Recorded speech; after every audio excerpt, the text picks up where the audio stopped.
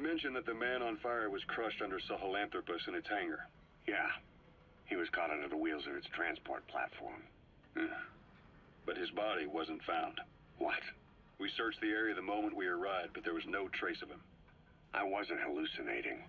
I know. I trust you on that. That means someone must have taken the body. But when I got there, everything was still as it was. Even Skullface hadn't been touched. I can't see a reason to sneak into a place like that and drag out the biggest, heaviest guy there. What are you getting at? The only option left is, he got up and walked away. That platform ran him over. Just ran him over. You're saying that's not enough? I don't want to believe it, but maybe not. He shrugs off bullets, even rocket strikes. There's no reason to think that would finish him. It seems ridiculous, but I'll start gathering eyewitness accounts just in case. If you dig up anything concrete, I want to know. You'll be the first, if I dig anything up. But I hope to hell I don't. No kidding.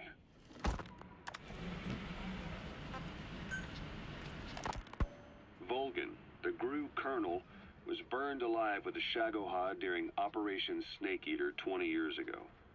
Despite suffering severe burns to his entire body, he still clung to life. After you left Seleniarsk, Volgan's body was taken to a research institute in the outskirts of Moscow, but modern medicine couldn't explain why he was still alive. Not that the colonel was any ordinary man to begin with. That constant electric current he had running through his body that he could unleash at will, to be honest, I was always uncomfortable around him. Thought I might get electrocuted just by standing nearby. The institute studying him was tasked with investigating and developing human paranormal abilities. The comatose Volgan was used to further the Soviet Union's research into such abilities. But not long ago, the facility burned to the ground, and Volgan's body was never found among the rubble, even though the fire started in the room where they were keeping him. This occurred at around the same time you woke up. If Skullface was right, and a thirst for revenge can turn a man into a demon and keep the dead alive, then this man on fire who's been coming after us ever since you woke up, well, that just might be what's left of our old friend Volgan. It's not over yet. Back in '64, in Seleniarsk, you brought his plans for a utopia down in flames. That grudge is what's keeping him alive. The day the research facility holding Volgan burned down, a Soviet jumbo passenger jet happened to crash nearby, far away to the north of that hospital in Cyprus. On board the plane was a young boy who was being studied at the same facility. The plane fell to earth from over 8,000 feet, but the boy's body was the only one not recovered. At almost exactly the same time as the crash, Volgan awoke in that facility. According to the Research Institute's documents, the gifts this boy demonstrated included psychokinesis and telepathy. To protect his mind from being inundated with other people's thoughts, he always wore a kind of gas mask. A rudimentary form of psychic insulation, apparently. We don't know where this boy is, but if Skullface is connected to him, we may cross paths with him yet. This boy is part of a new age where nothing we understand about the world makes sense anymore. Don't let your guard down.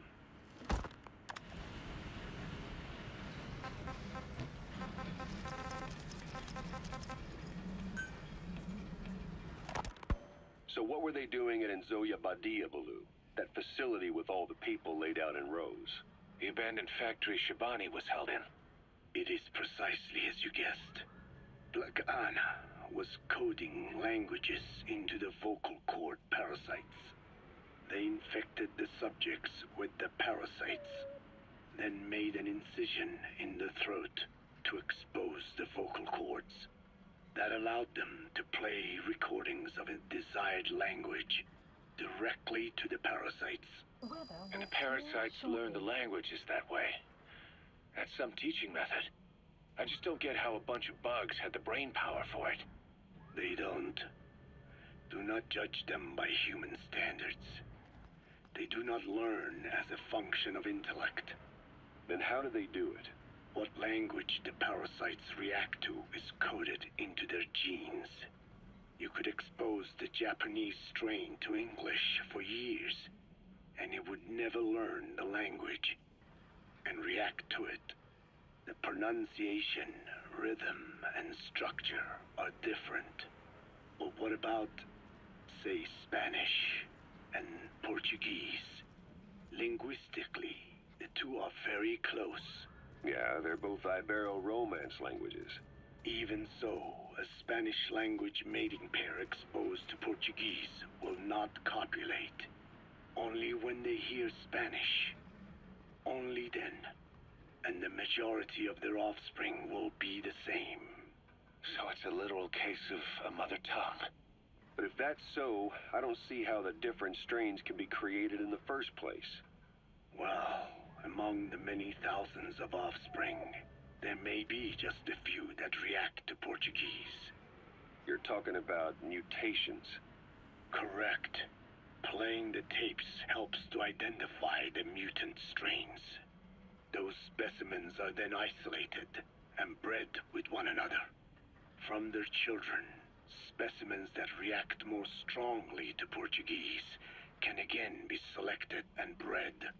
Repeating this process creates a strain that reacts solely to Portuguese and never to Spanish. Mutation and selection.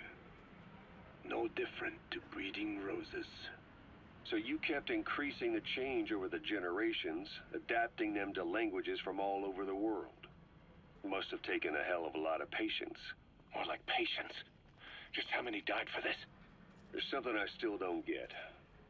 In order to tell which larvae will react to Portuguese, you'd have to let them develop and then see which copulate. That means you'd need tens of thousands of guinea pigs. There's no way you could do that in a facility that small. For normal selective breeding methods, you would be right. But there is a more effective selection method when training the vocal cord parasites. Go on. It is not only when mating that the parasites listen for language. Shortly before hatching, larvae display markedly increased activity in reaction to a particular language. The active eggs can be identified under a black light. So the eggs that react to Portuguese are selectively placed in the throats of subjects. So you see, narrowing down strains that react to the target language is an effective process. Though I'm sure that even so, many lost their lives to create the various strains. Taken against their will into that dungeon. There are two reasons for playing the tapes for the parasites.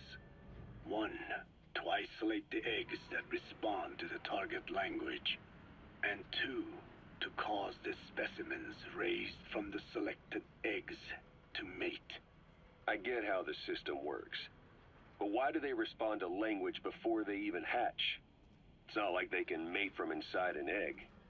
It is because the larvae learn the language before hatching. You mentioned that what language the parasites respond to is hard-coded into their genes, and that they don't have the brain power to actually learn a language. But then you say that the larvae at Nzoyabadiabulu were learning the languages in the egg. Your story doesn't add up. Your country is home to a unique songbird. The Japanese bush warbler. Sure, what of it? What a beautiful call it has. But no bush warbler can sing it perfectly at the start. As chicks, they can barely chirp at all. They must learn from their parents and other adult birds. Only then can they sing properly and attract females.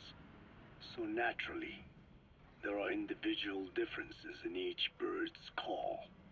Though they start on the same footing, each bird is influenced by its teachers. And the parasites are the same? Like the birds, the parasites have a genetic predisposition towards a particular language. But while in the egg, the larvae's ears are tweaked by listening to the voice of the host. This tweaking ensures that the grown parasites will react better to the host's speech pattern. Why would they have an ability like that? Well, there are distinct regional differences within even the same language. Rare is the language that has no unique dialects. Yes, learning the host's speech pattern before hatching attunes the larvae to whatever twist of pronunciation it will encounter. This adaptive ability is what makes them so formidable. I see. So a language requires selective breeding, but the parasites can learn dialects by themselves. Of course, having the egg-stage larvae listen to the tapes in the factory was not meant to teach them. It was more important to use that trait of theirs to identify the mutated strains.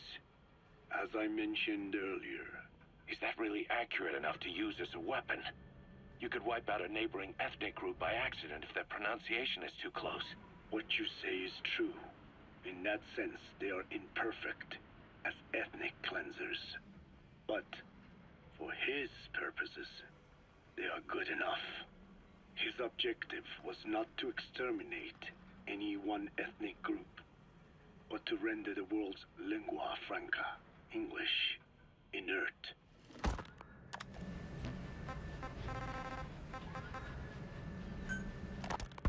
Code talker. Haven't seen you eat a single thing since you got here. Let me guess. Photosynthesis? Oh? What makes you say that? Well, a long time ago, I knew someone with a similar ability. Well, you are correct. Most of my body is covered with parasites. I supply them with water, and in return, I receive sugars they produce when exposed to light. Uh-huh. It isn't just my skin either. The parasites also act as my eyes. They have replaced many of my internal organs as well. It is thanks to them that I live on after over a century. How did you obtain them anyway? Through your research? I would like to say as much, but there is more to it than that. Let me take you back 20 years. I had hit a dead end with my parasite research. Then I was approached by a foundation. They said they had a sample of an unusual strain of parasite. Which foundation? Apparently, they had links to ARPA. But that is all I learned. I was somewhat ignorant of the ways of the world. Just being able to study it was enough for me. Yeah, I've heard that before. Go on. Half in doubt, I visited them to discover the body of an old man. Well, to be precise, his partial remains. A collection of parts, you could say. The man had died in an explosion. An old man, you say? His flesh had not decomposed. In fact, the tissue's cells were still metabolizing. The parasite had infected, or should I say assimilated with, the tissues, and was keeping them alive. I became obsessed with studying the body parts. The tissue the parasite had...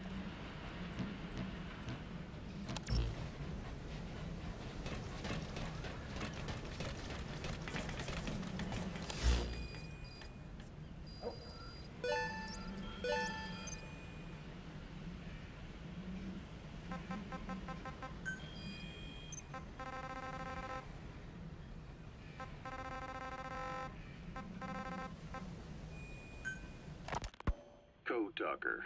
Haven't seen you eat a single thing since you got here. Let me guess. Photosynthesis? Oh? What makes you say that? Well, a long time ago, I knew someone with a similar ability. Well, you are correct. Most of my body is covered with parasites. I supply them with water, and in return, I receive sugars they produce when exposed to light. Uh-huh. It isn't just my skin either. The parasites also act as my eyes. They have replaced many of my internal organs as well. It is thanks to them that I live on after over a century. How did you obtain them anyway? Through your research? I would like to say as much, But there is more to it than that. Let me take you back 20 years. I had hit a dead end with my parasite research. Then I was approached by a foundation. They said they had a sample of an unusual strain of parasite. Which foundation? Apparently, they had links to ARPA. But that is all I learned. I was somewhat ignorant of the ways of the world. Just being able to study it was enough for me. Yeah, I've heard that before. Go on. Half in doubt, I visited them to discover the body of an old man. Well, to be precise, his partial remains. A collection of parts, you could say. The man had died in an explosion. An old man, you say? His flesh had not decomposed. In fact, the tissue's cells were still metabolizing. The parasite had infected, or should I say assimilated with, the tissues, and was keeping them alive. I became obsessed with studying the body parts, foregoing food and even sleep. Every day was filled with new discoveries.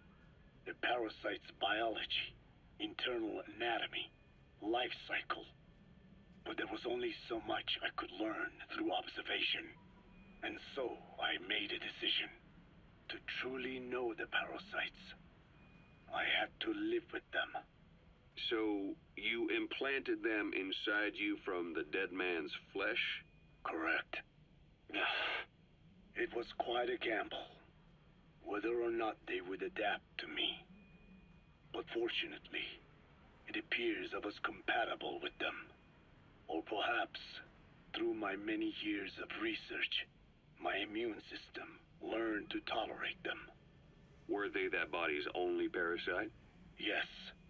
However, there was a separate specimen that supplied its host with adrenaline in response to pain, and yet another that could control insects at will through secreting heterogeneous pheromones. I wanted exposure to them, to take them into me, but my wishes were denied. Their records, though, provided clues that helped advance my research. Would you care to join me? A life spent never worrying about food is a most wonderful one. I think I'll pass. But thanks. This has been helpful.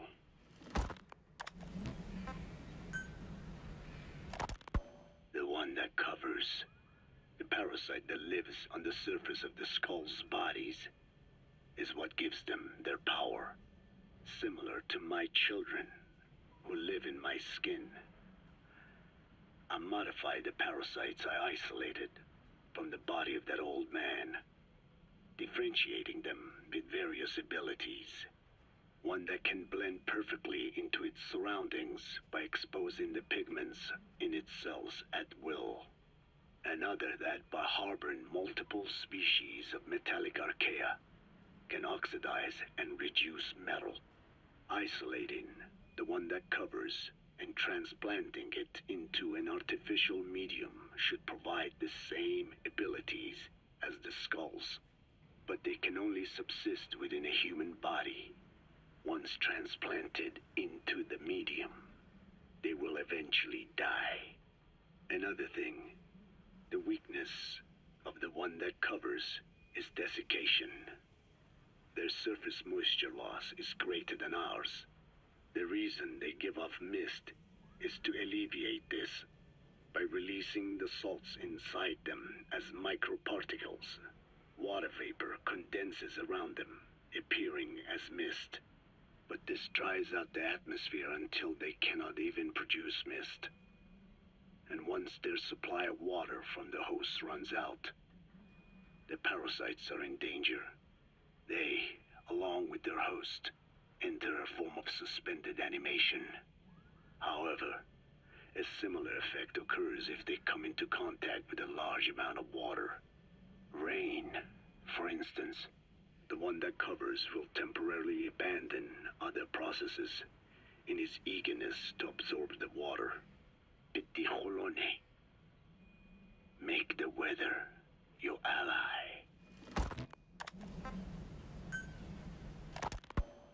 something I've been wondering. Why are you called code talker? During World War II, the U.S. military used the languages of different tribes, including the Navajo, as codes, right? I know the term code talker was used to mean people sent to the battlefield to speak in those codes. Were you one of them? Our mother tongue was indeed used for war, but I did not go. I was already over the conscription age. However, I was made to help craft the codes that were spoken. So in a wider sense, you could call me a code talker for that. Navajo is a complex language, and virtually no one outside the U.S. speaks it. They must have thought it was the perfect language to use as a code. Yeah, in the end, the Japanese never cracked it. The cipher is king in information warfare. Of course, they didn't simply speak in Navajo. They created substitutions for words according to a code book, and then translated those into our language. Young Desde was sent to the front lines of the Pacific Theater as code talkers. To fight is an honor for the Desde. They were the pride of our people. But I cannot say this history brings me joy. Words are alive. When they are spoken, life is breathed into them. They become a part of the listener. Our words were transformed into lifeless ciphers and used for war. This, after the Black Ana spent generations suppressing the language. Yeah, I'm sorry. So I guess we shouldn't be calling you code talker, huh? No, I do not mind. The reason Skullface called me code talker was because I also am responsible for coding language into the vocal cord parasites. I am the same as those young warriors, used for a cipher's sake. I must never forget that. The name, Code Talker, is a lesson carved into my being. You said Skullface ordered you to weaponize the vocal cord parasites. But you also said he wasn't the reason. And he wasn't. I was seduced by the parasites. That is a fact. How? You mean from your curiosity as a scientist? That I cannot deny. But there is more to it. The story goes back to the 19th century, to my earliest memory. One day, a man from the government visited our Hogan, our home. I cried as he yanked me from my mother's arms and took me away to an Indian boarding school. From that day forward, I became George. This was the name my teacher gave me. I was forced to give up my Desde name, forbidden from speaking anything but English. If we dared utter a word of filthy Navajo, the teacher made us eat a bar of soap. Yeah, that was the U.S. government's education policy for Native Americans. To erase our words was like erasing our people. Their education was tantamount to ethnic cleansing. Over time, the overt persecution of our language stopped. But to this day, it continues to be eaten away by the lingua franca, that is English. Many of the Desde outside the reservations can speak nothing else. And it isn't just our language.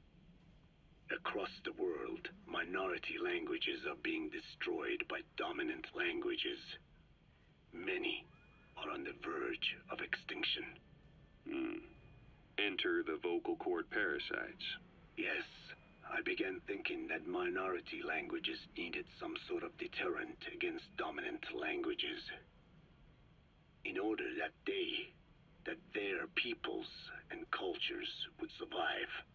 It was then that I came across literature at the foundation claiming that man acquired language thanks to a type of parasite, one that distinguishes between languages as a precursor to reproduction. If I could just resurrect it, make it more pathogenic, I would have my deterrent against English. But I failed to hide that aim from Skullface. He noticed. Yes, I wanted to retaliate against the English language. though never did I intend to actually use it as he planned. You know how the story ends. I was forced to study how to make the parasites compatible with all the world's languages. All but English. However, he in fact secretly isolated an English strain. I will not be held prisoner by the man's phantom. The English strain must not be allowed to exist either.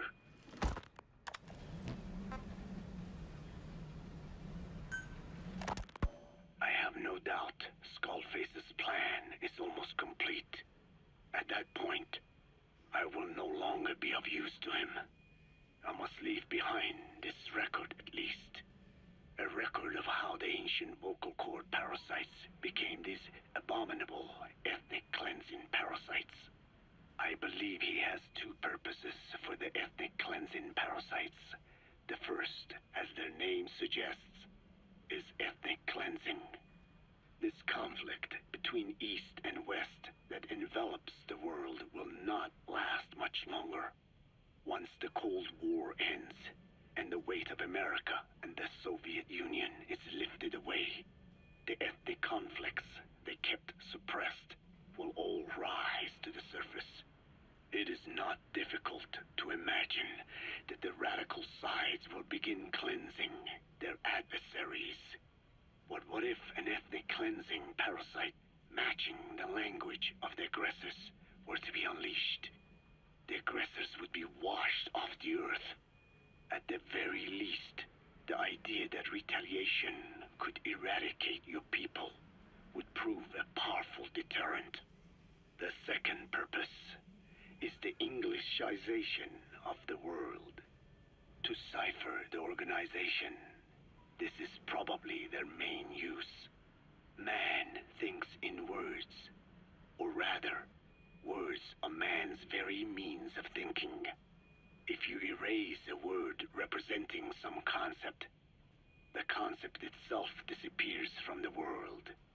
Nishone means beautiful in Navajo, but the image that comes to mind when we say Nishone differs from the Black Anna's beautiful.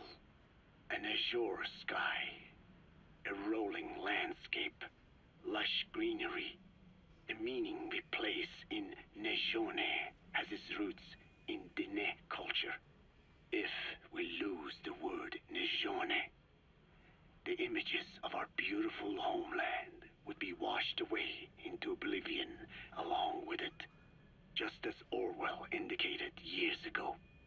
Cipher, being based in America, is pushing Englishization for this very reason. Suppose all 5 billion people on this planet come to read, speak, and think in English. Their wills could also be streamlined under English. Cipher's control would be all the easier. Economic governance would progress in leaps and bounds. The ethnic cleansing parasites would be a great aid in accomplishing this goal. There is no need to destroy every language besides English. All they need to do is weaken other dominant languages competing with it. Russian, Chinese, Arabic. If people know they risk their lives speaking such languages, they will flock to the lingua franca that is English. Cipher need not even focus attention on smaller languages. After all, they are already being eaten away by English. Business, education, film, commodities. English has permeated every area of global society. I can see this when I look at young Dene. Some of them have already lost their grasp of the Navajo language. It is said that over 2,000 languages of the world are facing extinction. This very moment, cultural concepts and forms of expression are disappearing forever. The spread of electronic networks gives greater meaning to Englishization. Networks have no national borders. By basing them on a single language, They can penetrate deeper into and between people. That basic point of unity provides the ideal environment for someone who aims to control people's wills. But how does this differ from building the Tower of Babel?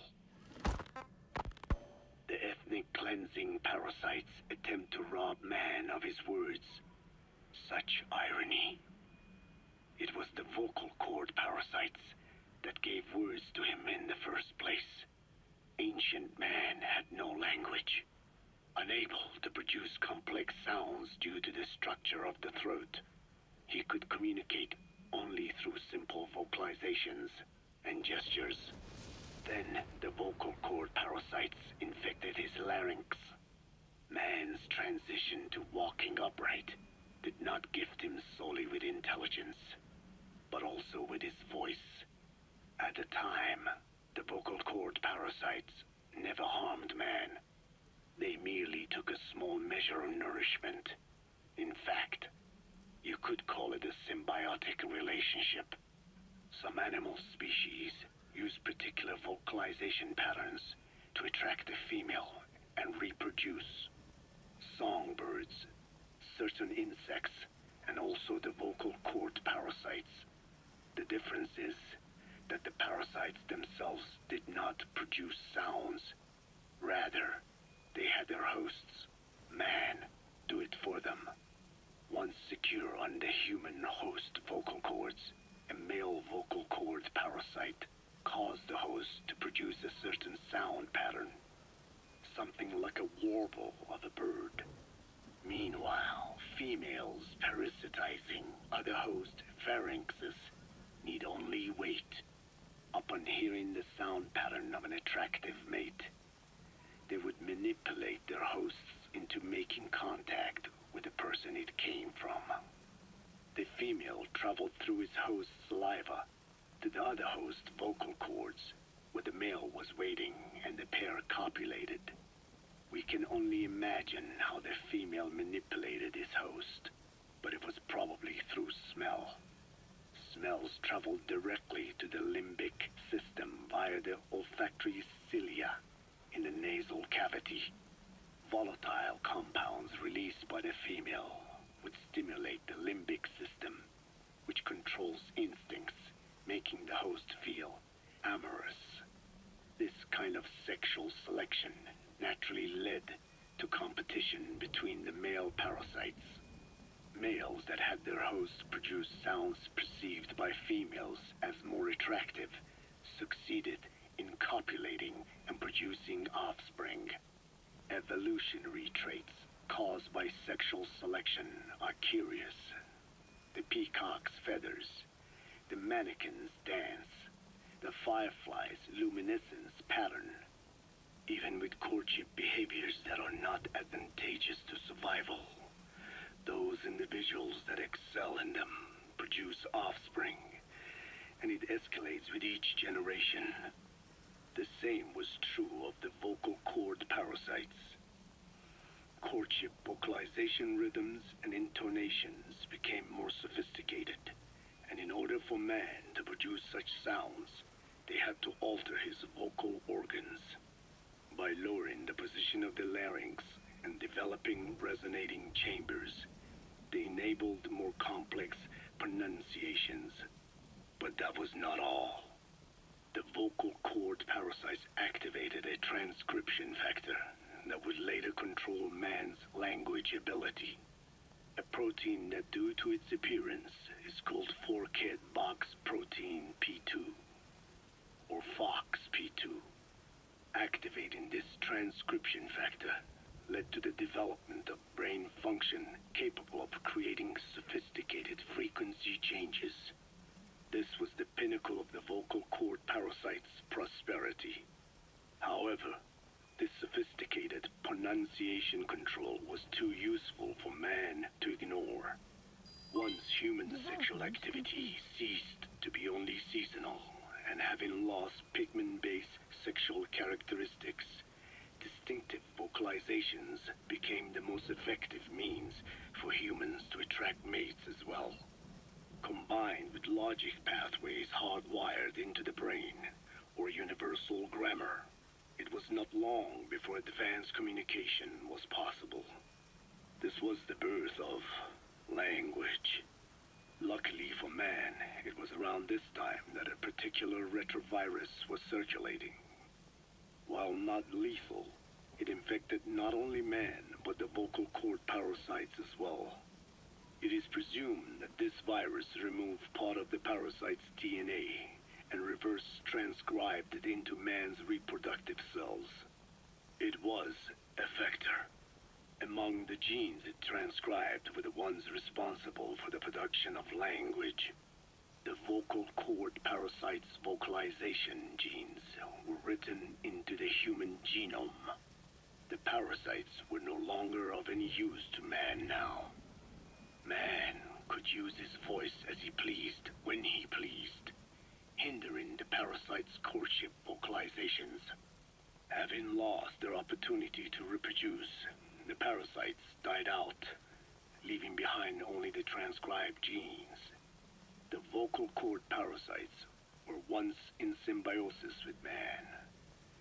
Its genes even became a part of his. Humans and parasites are extremely close. As such, it will be extremely difficult for man's immune system to eliminate the vocal cord parasites. Approaching. Even cutting them out will be no simple matter, which is exactly why these ethnic cleansing parasites are such a formidable weapon. The rise of the vocal cord parasites goes back approximately 300 million years to the Permian period. At that time, they were not even parasites, but predatory autotrophs. They are believed to have been the common ancestor to the Pentastomida and the Cyclops genus of copepods. However, Earth's environment underwent a violent change at the end of the Permian period.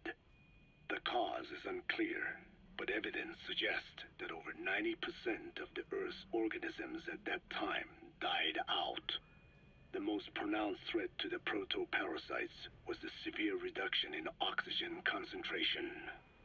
The result was cladogenesis, a splitting that gave birth to a new strain that could parasitize other organisms' respiratory apparatus.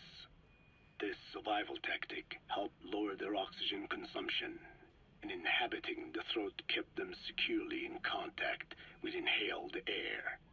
The best survivors were those that parasitized the reptiles that flourished at the time.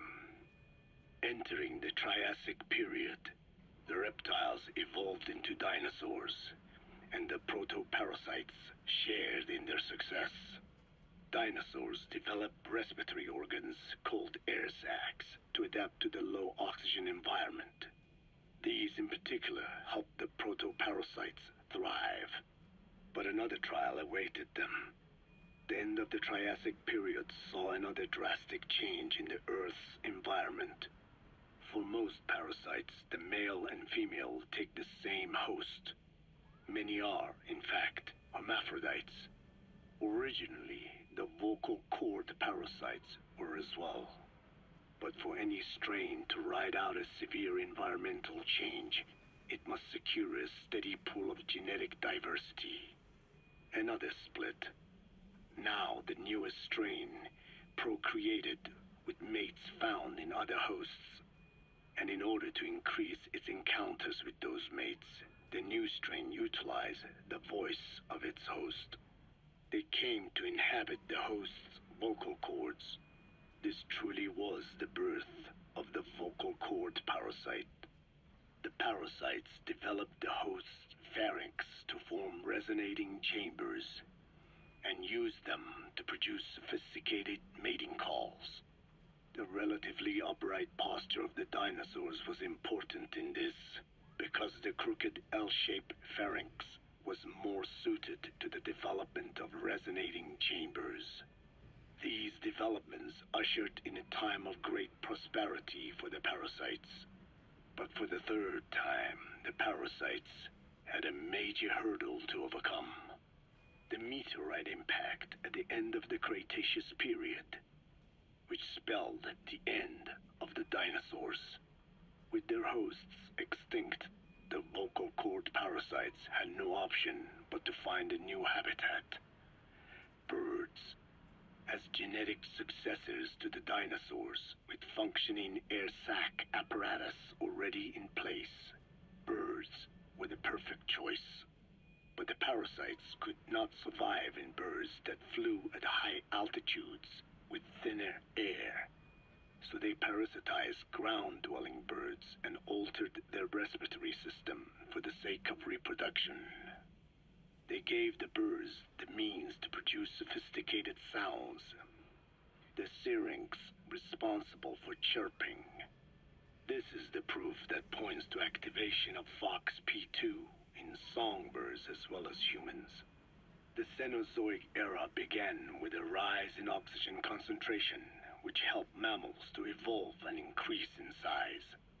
The parasites then shifted to humans as a more effective host. Humans' bipedal upright walking meant that our throats could support larger resonating chambers. At first, vocal cord parasites entered humans using birds as their intermediate host. But eventually they changed to conducting their entire life cycle within human hosts. What happened next is as I have already described. People took the vocalizing prowess given them by the parasites and made it language, and once the parasites could no longer use it as their mating call, they died out. Or in other words, the parasites overcame all evolutionary hurdles except humanity. Skullface shared his opinion on this matter. He said the Ethnic Cleansers Project was sure to succeed. After all, the parasites had a grudge against us humans. To think we awoke them after such a long slumber, just so they could sate their thirst for vengeance. It is terrible, unforgivable, and yet it is what I have done. I learned of the vocal cord parasite's existence in literature belonging to the Foundation. It was little more than a theory. The question was, why does only Homo sapiens among all primates have highly developed language? Human versus everything else. The missing link between these was the mystery that gave rise to this theory. I was fascinated by the idea of their existence. In the Desde creation myth, the Neo Desde, who first inhabited the world, were insect-like creatures. I came to imagine that those insect-like creatures could be humans living in symbiosis with the vocal cord parasites. But I had not the faintest idea of how I could resurrect them. That is when Skullface came to me. What he offered me was not just assistance with my metallic archaea research. He told me the vocal cord parasites really existed. And not only did they exist, they had already been brought back to life in the modern age. An ancient human cadaver, host to the parasites of the time. Cypher excavated such a cadaver from a permafrost region and isolated the DNA coding of the vocal cord parasites. Naturally, they were long dead and could not be brought back, but there was an alternate vessel they could use. A relative species of the Pentastomida discovered in China. It had adapted to live in the nasal cavity of animal hosts, but its genetic sequence showed signs of common ancestry with the vocal cord parasites. Ontogenesis, a path of an organism to maturity, is like a roadmap of the phylogenetic evolution of the entire strain. Cypher used this to effect a reverse evolution of the modern parasite and resurrect the vocal cord parasites. They they interpose a developmental mechanism to the ontogenetic stage analogous to when the relative species first appeared, the point at which it split from the vocal cord parasites, forcing its evolution down the other path, the vocal cord parasite path. The larvae is produced by the vocal cord parasites, reborn. I do not know in detail how Cypher accomplished this, but clearly they have access to high-level genetic technologies. Skullface said it was the work of a genius woman scientist, and that the relative species in question was first discovered by a group once called the Philosophers. I was tasked with modifying the resurrected parasites. He charged me with two demands. First, to add lethality to these organisms that had once lived in peace with man, by unleashing the larvae's latent desire to consume nutrients from the host's lung tissue, making them eat and eat until the lungs were destroyed. Second, to have both male and female inhabit the same host and copulate then and there only when exposed to specific pronunciations continuously over an extended time. What he would do to the Desde if I failed. I had no choice. Originally, the ultimate objective of the ethnic cleansing parasite project was the identification of not only languages, but of actual cultures. Language is deeply connected to ethnicity, but many languages are employed by multiple ethnic groups, and confrontation between those ethnic groups is by no means rare. If the cleanser parasites were to be a deterrent against ethnic conflict, they had to distinguish between groups using means other than pure language. The original plan called for this to be achieved by differences in the transmission vector. Each ethnic group has different lifestyle customs and eating habits. For instance, parasites living in shallow water and taken in through the skin could be used to target rice farming groups, or parasites using cows as their intermediate host would be ineffective against cultures that abstain from eating beef. But that is a lofty goal indeed. The current parasites mainly rely on droplet transmission. It would take extensive time to alter the transmission route. I eventually learned that the Ethnic Cleansers project had been shut down. It was Skullface who put it back into operation. But despite that, he told me to forget about the transmission route and just focus on language identification. I do not know why. I understand that the Chinese philosophers who discovered the relative species of parasite originally planned to develop a phonogrammic Alexia parasite. The left temporoparietal region is home to the part of the brain that identifies the phonetic symbols of the English language. They wished to create a strain that would parasitize that region and suppress its literacy functions. The brain area responsible for identifying the logographs of Chinese, meanwhile, is in the left middle frontal gyrus, meaning that even if native speakers of Chinese were infected with the parasite, the literacy would be unaffected. Old and new, east and west, there is no limit to the delusions of those in power. But this delusion threatens to become a reality. I have to do something to stop this. There must be something I can do.